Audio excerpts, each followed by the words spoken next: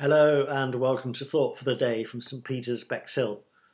Another story about Samuel. This one is Samuel the Kingmaker. Are you sitting comfortably? With God's help, Samuel led God's people. And when Samuel grew old, the people asked him for something that made him sad.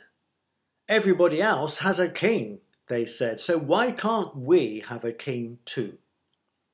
Samuel told God about this, and God helped him to feel better. It's not you they don't want, God said. It's me. I'm their true king, but sometimes they just can't see it. So tell the people they can have a king if they want, but tell them the truth. Tell them that it won't make their lives any easier. So that's what God did. God says you can have a king, he told the people, but he wants you to know what it will mean. A king will turn your sons into soldiers, your daughters into housemaids, and your grain and your gold into gifts for his special friends. In other words, he will make you his slaves.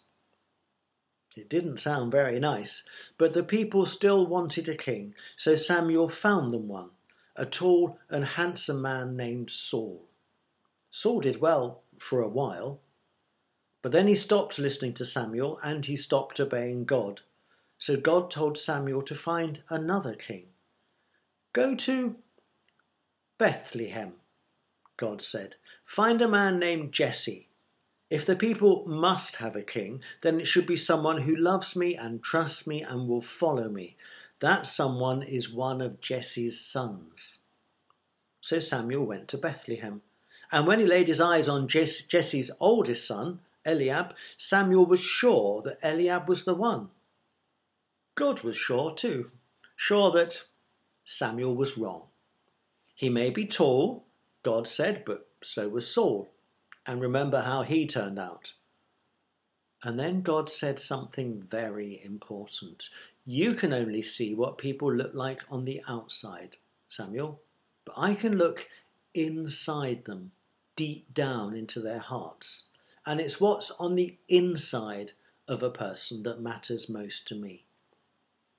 So Samuel moved to Jesse's other sons while God looked into their hearts. How about the second son? Said Samuel. No, said God.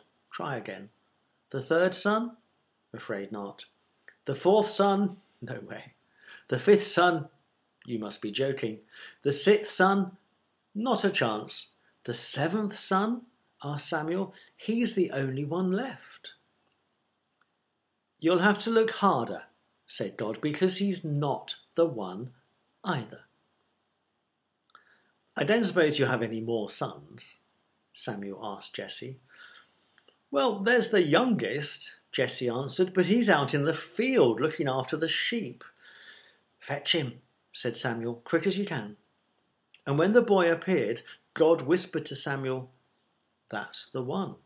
His heart is pure and true, and he longs to follow me. So Samuel poured oil on the head of Jesse's youngest son as a sign that God wanted him to do special things and that one day he would be king. And the youngest son's name was David. Amen.